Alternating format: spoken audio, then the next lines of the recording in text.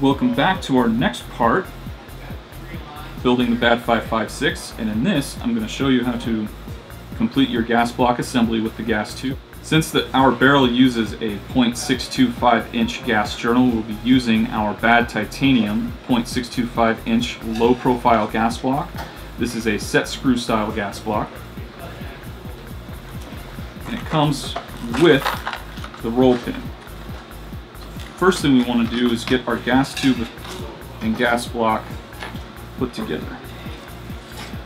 So we have a very small pin, and this is what's going to hold the gas tube into the gas block. First, the front of the gas block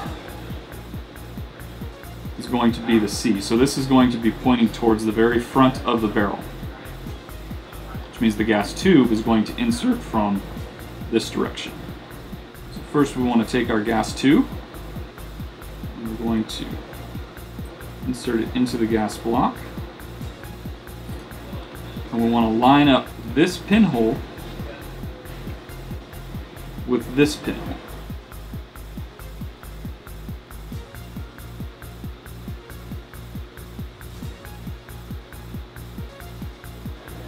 Once we have the gas tube installed, all gas tubes are going to have a slight bend.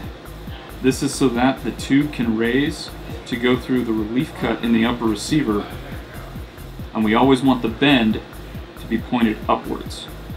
So the low end should be towards the gas block, the high end is going to be pointed towards the upper. So now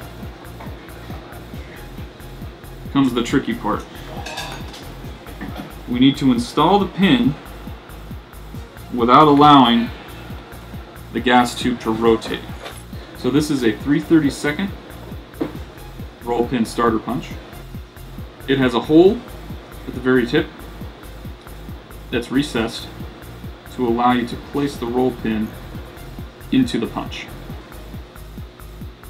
Because of the rounded surface, it's very difficult to get a stable platform for your gas block. Make sure that our pinholes are lined up.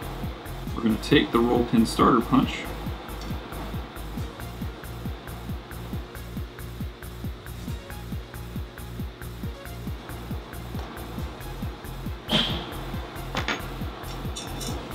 the pin just to get it started.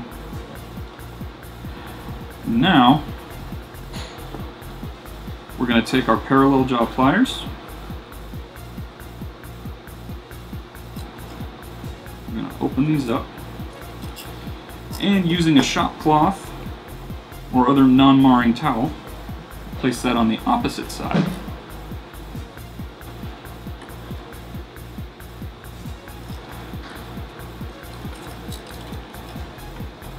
You take the parallel jaw pliers,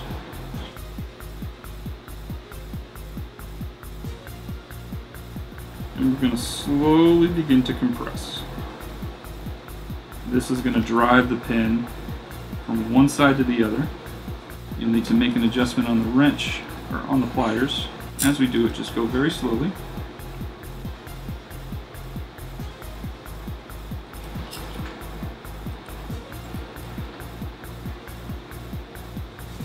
And you've installed the pin and the gas tube.